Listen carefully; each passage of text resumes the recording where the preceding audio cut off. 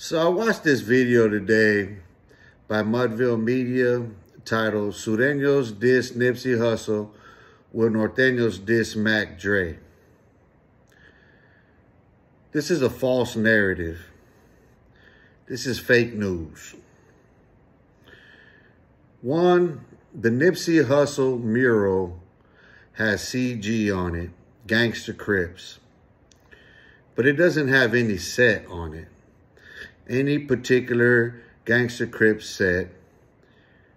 And if any Gangsta Crips set would have dissed Nipsey, they would have put their set on it. So it appears more likely in the case of the Nipsey Hussle mural being defaced that it was cops. That it was LAPD trying to provoke gang wars and beefs and tensions, especially when the Rolling 60s and A-Trade Gangster Crips have been in peace talks, or whatever you want to call them. But I get that this Mudville is from Northern California, so he's trying to lay it at the feet of the Sureños, being an antagonist. And what I realized in watching this video is how antagonistic people are on here. You know, instead of speaking directly at someone, legitimately speaking your piece, right? Whatever your beef is with the Sureños, which everybody knows the beef between the Sureños and Norteños, why not just speak directly to that? Instead of making up stories that don't fit the script.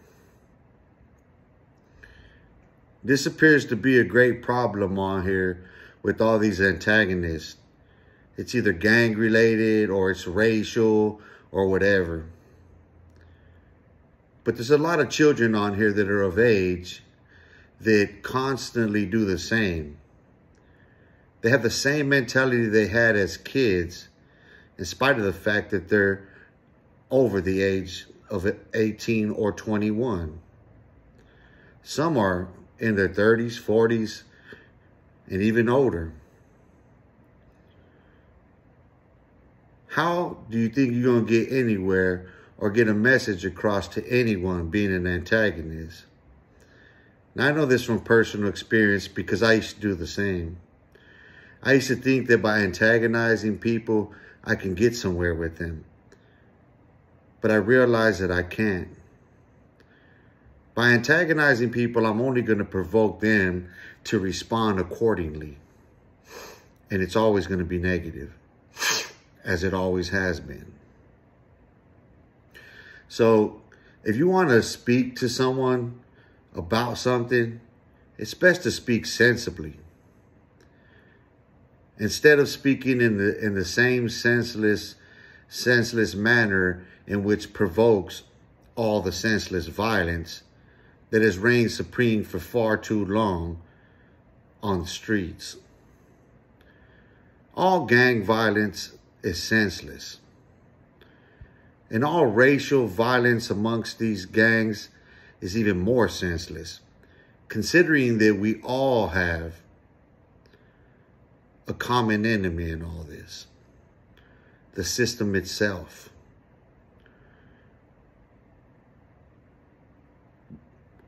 We can do far better for ourselves by promoting something that makes sense,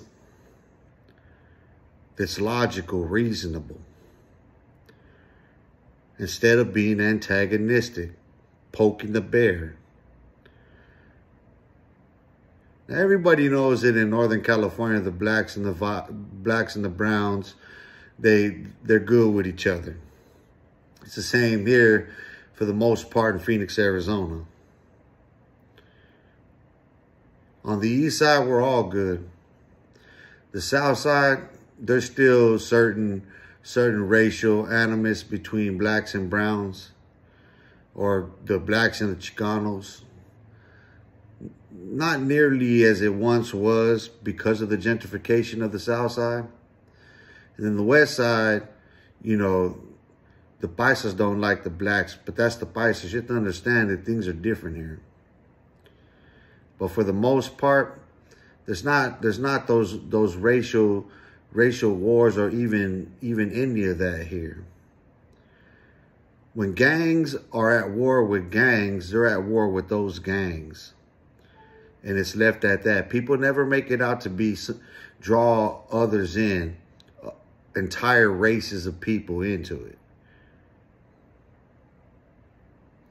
So I think that everyone needs to consider what they're putting out and how antagonistic it is. Because we ain't gonna get nowhere like that. You have to make sense in order for people to really truly pay attention. Now I've been accused of being partial one way or another because I'll speak out on something and then somebody would say, well, you should, what about them? So I speak out on that too. But I speak sensibly, logically, reasonably. Because all of what we're seeing is senseless. All of these war stories that people keep bringing up from the past, it's all senseless. What's the moral of the story in talking about the past and reliving these war stories or whatnot? To make one out to be better than the rest? When there's none that stands above and beyond any other like that. Because when you consider those prison gangs who are at the top, the crown jewels of those people, what are they without those neighborhoods to back them up? Nothing. They're far smaller in numbers than any of those street gangs. And it's laughable. So if you expect something to change, you have to demonstrate that. So to the little homie from Mudville, you might want to check your sources and your facts before you put out content. Because your animus with the Sureños being a norteño, why not just speak directly to them and what your problems are with them? Because you missed your mark on here. You have a clickbait title. And if it wasn't for that fact, I would have never tapped in. It's a nice trick. And I see how you try to clean it up in your comments. But I commented directly at you. I replied directly at you in there. And spoke the facts. Well, at least in the Kendrick Lamar mural, it remains to be seen.